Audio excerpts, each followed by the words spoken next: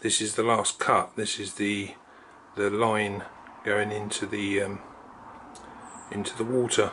Been using 2/0R blades for the whole pattern, but I've changed up a blade here. This is probably a number 4 or maybe 5, and I'm just going to use the kerf of the blade to act as the line, so I don't have to keep going backwards and forwards.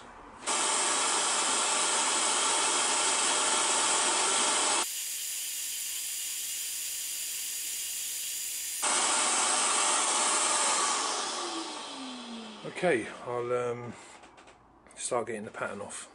Okay, before I take the pattern off, I tried to remain faithful to the pattern by Grampa on the scrollsaw forum. It's a fantastic pattern. Yeah, like I say, I try to remain faithful and cut every bit that I see, so that all went well. The only thing that was kind of confusing me a little bit was the rod. Now the rod on the pattern was cut in two at this point to let the mounting range go through, but for me the rod has to be in front of the mounting, right? So I made a small change there. Instead of, you know, stopping the cut here and starting again there, I went straight through with the rod, so that's in one piece, but I stopped with the landscape up to the rod.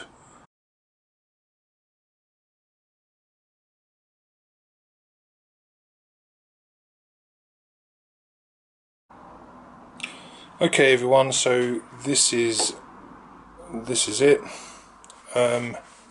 Hasn't actually worked out as I envisioned. This was obviously a knot hole, right? And I just thought it would be great if the line ended up in the knot hole. These are the ripples on the pattern. This is a part of the pattern as well, but it just doesn't look right at all. Maybe if the knot was still in there, maybe. I don't know. Something not right. This is Cedar, by the way, and I took this down on the planer to about 6mm.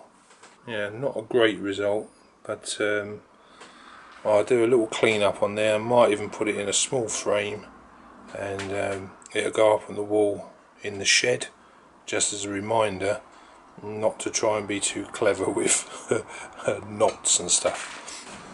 I'm trying to see if it looks different from, or looks better from different angles, but it looks like he's caught something, but it's not looking good.